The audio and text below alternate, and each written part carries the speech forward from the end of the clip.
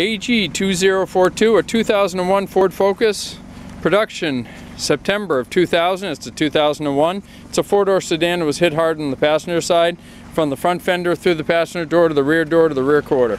It's got rust in the bottom of the front fender, damage on the left front corner of the left front fender. It's got the alloy wheels on it. The glass looks good on this side, mirror looks good.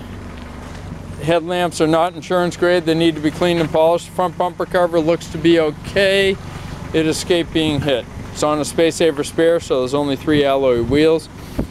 It's a manual mirror, I think, in this car. These doors are just junk. They're good for parts, regulators, glass. Gas door is good. Tail lamps are good. They're bright. Rear bumper cover has chafes on the passenger side. It looks good through the center. Driver's side looks good. Trunk lid has a hidden depression right here, but the trunk lid looks reasonable.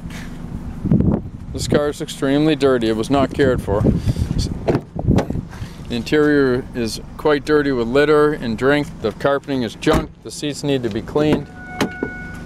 It's power mirrors. Driver's mirror works. Passenger mirror works.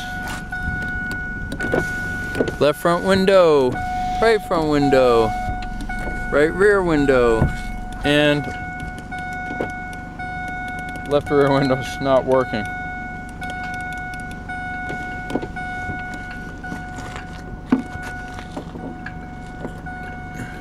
The left rear window does not function from either switch. Radio is gone. This is an air conditioned car. I'm going to try the air conditioning.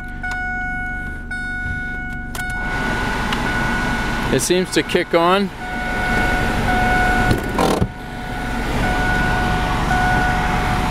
This has intermittent wipers, which work. It has cruise control on the steering wheel. It's got a power trunk pop. It's got 222,683 miles on this car.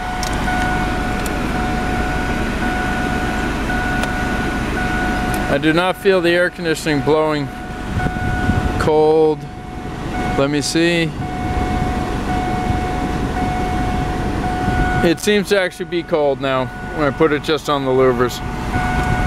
Rear de-ice initiates. This car was just driven in. The reason it's here is the damage.